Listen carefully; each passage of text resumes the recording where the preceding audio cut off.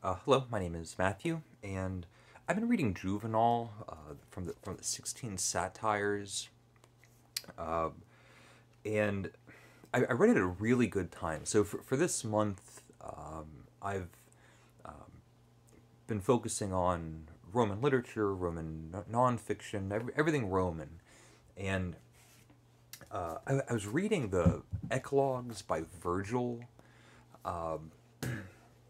and just wanted a different taste of Roman poetry. I already know that I like Horace. I've read some Martial and Catullus, and I've read the satires before, but it's been a while, and I wanted to read something that was a bit more entertaining. And the beginning of Satire I was just perfectly placed in my own reading. So this is how Satire One begins.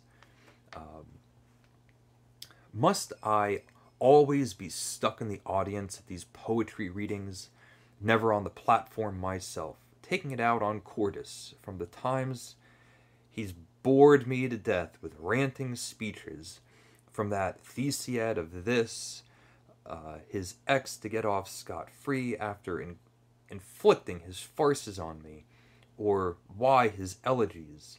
Is there no recompense for whole days wasted on prolix, versions of Telephus, and what about that Orestes? And so this is a disgruntled audience member just getting stuck having to listen to boring poetry readings. And I read that after reading just a random selection of Virgil, Virgil's Eclogues. And Virgil is a poet that's really patting himself on the back. Of course, everything I'm reading is in translation, and so there's all of the beauty of the language missing and all of that. But these poems where the characters will say, I'm a beautiful lyrical poet," and someone else says, "Well, I'm even more of a beautiful lyrical poet," and so they decide to have impromptu poetry matches while they'll sing to each other, and then they'll just drag someone off the street and say, "Listen to how beautiful we sing our poetry," and then somebody will say, "Well, you clearly listen to how beautiful these poems are." That's in the poem. Like to me, it's like a modern day version of rap battles, bragging about how great you are at your lyrics compared to the other person's lyrics. And so this is Virgil's, what is this, Eclogue 7. You nymphs I love, let me sing like Cordris, for he's my friend and a singer divine. But if his music can have no rival, I'll leave my shrill fruit to hang on your pine. You shepherds, crown me your budding singer, let Codrus burst with jealousy. Or if he flatter me, wreathe him with foxgloves, lest sugary words harm your bard to be. And on top of everything else, it's artificial. It's this fake version of happy Roman life out on the countryside where there are no ills, there is no conflict, just people walking around singing to each other. And I just had that in mind when I started reading Satire I by Juvenal. Must I always be stuck in the audience at these poetry readings, never on the platform myself? So this immediate discontent, this conflict.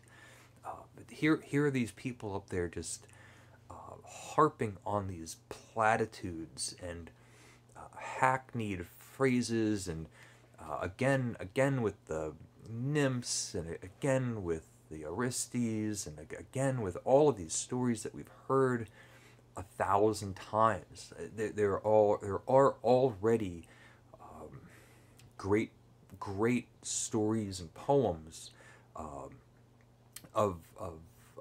traditional mythology. And here we are at this poetry reading, and everyone's just rehashing the same old, tired language and lyrics and pompousness.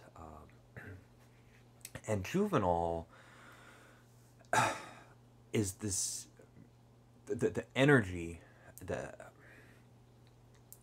piercing, perceptive anger in his voice just rings all off of the page. This is a voice of someone that you can imagine is yelling and hollering and getting excited, talking to his friends, and getting so worked up that he's writing these things down.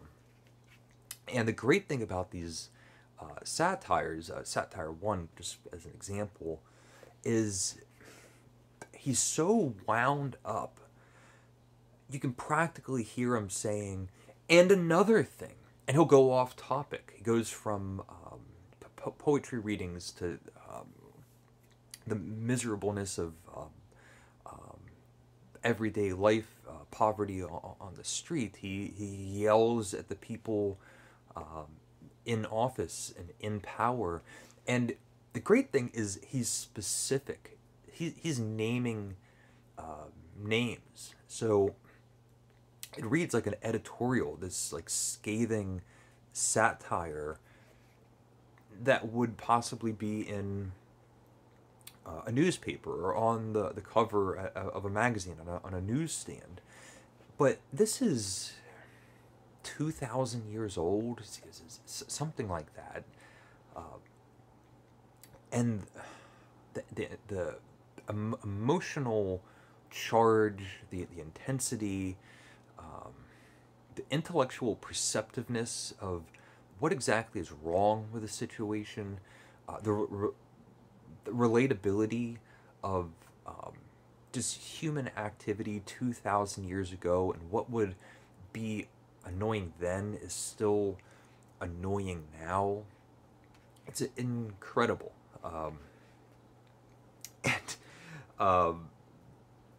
The more I was reading the notes, and you realize that he's really like picking on certain people or making fun of certain things.